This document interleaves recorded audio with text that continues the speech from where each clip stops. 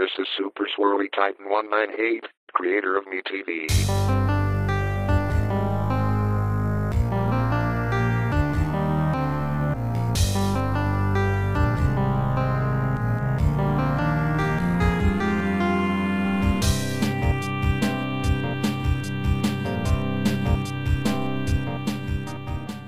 Welcome to the test run for an Error in Science series on MeTV. I will be your reader, Swirly Torrensendo.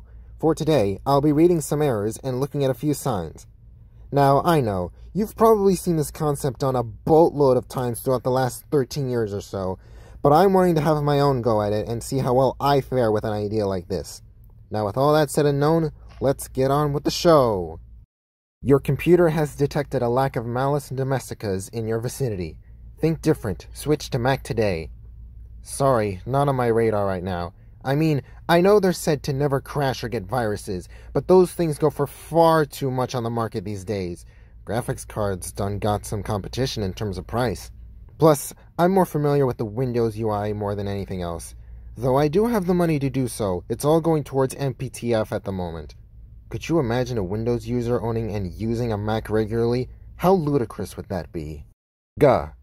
Ah yes, one half of the classic sound as performed by the legendary Chris Sutherland, spoken by a brown bear with backpack of blue. Very iconic indeed. Oh, hi. What do you want from me? I do not understand your intentions. Oh, is it chicken you want? Because if that's the case, go over to the kitchen. I have some KFC leftovers in the microwave. But make sure to go back to where you came when you do, and don't bite off more than you can chew. Gah. Well, that was weird. And yet, I can't help but recognize her from somewhere. I'm not scared. I'm not scared. I can do this. Oh, you fool. You thought you could escape? Oh, no. I'm going to make sure that you watch my plans unfold, and I'm going to make you perish, you little rodent. Now, away, before I make mincemeat out of you. Care to eat 62 hot dogs? Heavens to Betsy, no! That's way too much food for me to handle. I may like hot dogs, but I am not in the business of stretching my stomach that much. Do you know how much food that is? Eating that much in a single sitting could kill you. How could someone eat 62 hot dogs with no care? What do you think is the most he's ever eaten? I don't know, 4.5 maybe? Never really took the time to figure that out myself, but I feel like any more than that and they'd start coming back up, if you know what I mean. Not really. Now I'm hungry. Sensory deprivation. Know what comes after and what comes before. Life and death. It's the closest thing we humans know to purgatory. Now then, those tanks are for the elite of the elite, but I am not the elite. I am but a simple, humble YouTuber. Let us bring the experience straight to you. And straight to us as well. Bruce, what's the main ingredient in Septuary Desperation Tanker? What in the name of Kikudo? I had a stroke. Salt.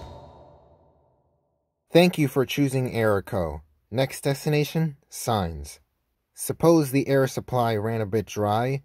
I expect better from you. You can't just offer me some errors and then just unceremoniously end it without prior warning. I've got people to entertain.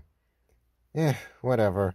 I guess I'll take a break from reading errors and go to the outdoors to continue with Signs. The 3 rules for success in business. Rules 1 through 3. Take care of the customer. Yeah, because having goals and values that go solely into making a business thrive totally matters not. What really matters is that your customer is satisfied with their experience. Don't let your focus drive away. It's for the customer. Our mountains aren't just funny. They're hilarious. Is that so? Well, how's about we mosey up and have ourselves a joke war? Me versus Mountain. Who is the better comedian? I think I could come up with some witty and crack-up-worthy jokes. There'll be some it can't outplay.